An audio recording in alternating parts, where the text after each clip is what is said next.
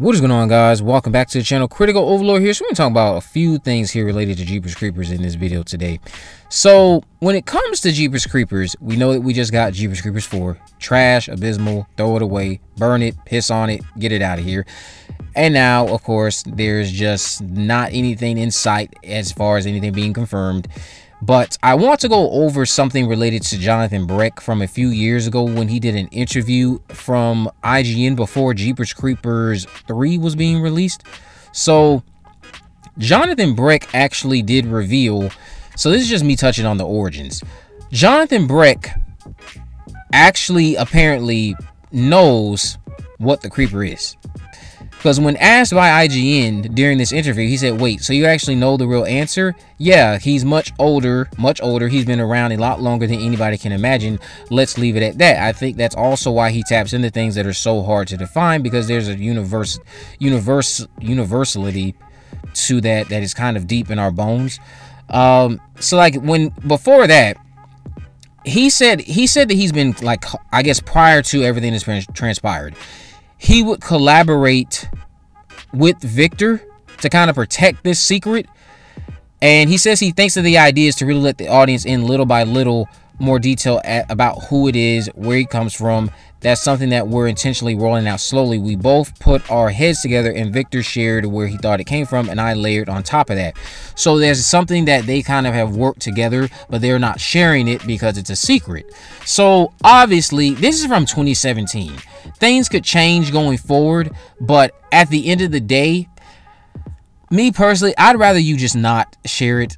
I honestly would rather find out from him via like a convention or something, post serious conclusions, so that way even if he reveals it, when you watch the series, you still don't have an answer in context with the series. You got it after the fact. So if it's an answer that's dissatisfying, now you can at least watch the series and pretend like, okay, that answer didn't exist because they never gave it to you. It was something that was still left ambiguous, something that was left up to your interpretation.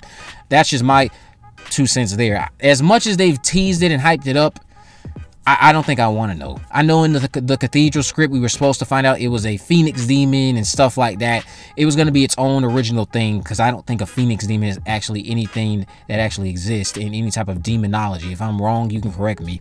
But going forward from that, he also talked about the Cathedral Script and what happened to it. Now, I've talked about this in another video. I'm talking about this again because there's something I want to discuss related to a friend of mine.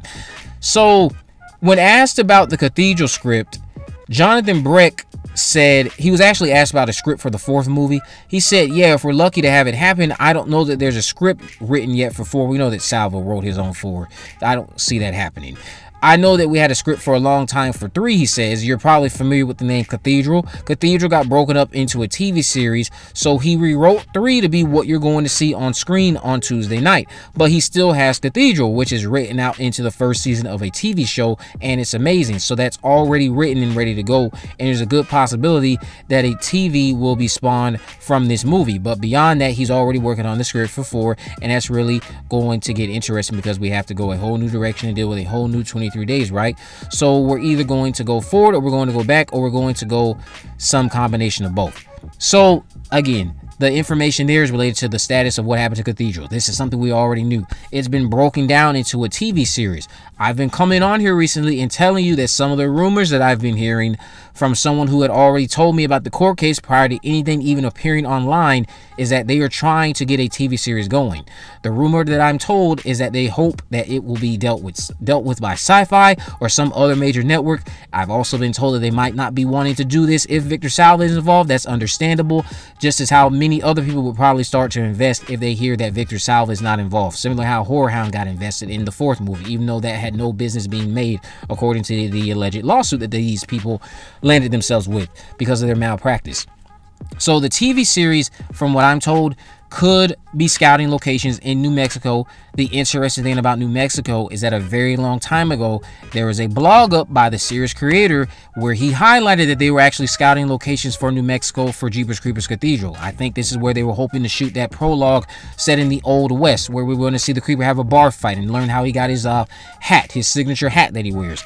But again, why I'm sharing this is because recently a friend of mine, shout out to you, Nick or Treat, and I'll leave a link to your YouTube channel actually down in the description. You met Jonathan Breck at the Scarefest that happened this past weekend or so, a couple weekends now, and you had forgotten to reach out to me, but you reached out to me this past Thursday, and you said that you got Breck's autograph, which is awesome. You asked if he'd ever play the Creeper again. He obviously said yes. He said no question in your words. And then you asked about the TV series that I was telling you about potentially being in development. When asked about the TV series or anything Creeper related involving Breck, he just smiled, and that was it. What's interesting there, obviously that's not an outright confirmation. What I've also been told is that Breck is aware of the series, and that's why I went to my friend when I found out they were going to be going to Scarefest, because that was a chance to at least see what kind of reaction you could get out of Jonathan Breck.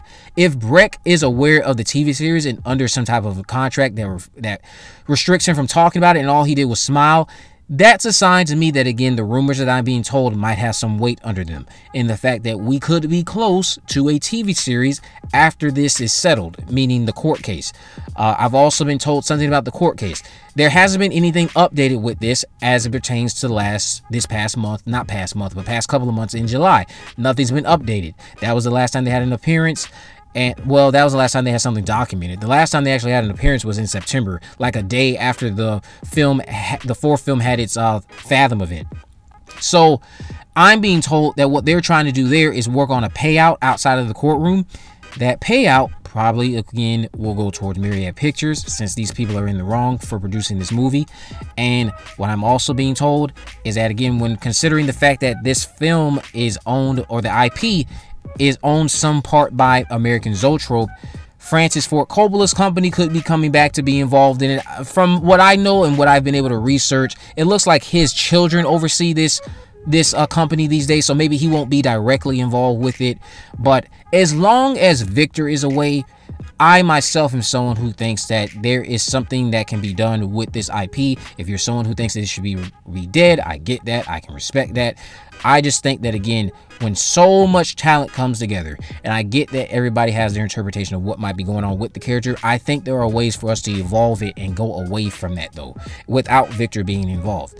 The TV series really could be coming true. It could happen very soon. Let me know what y'all think about this down in the comment section below. If you haven't already, of course, make sure you subscribe, turn on post notifications so you never miss a video. In the description, I'll have links on my social media accounts. I'm on Facebook, Twitter, and Instagram. You can message me there, of course, to let me know if there's any movies, news, or reviews you'd like me to cover in the future. And with all that in mind, guys, I will see you in the next video. I do want to end this by again saying this is not a confirmation of anything. These are all still just rumors, and my friend was able to talk to Breck, and it was interesting that he smiled about the discussion of a TV series.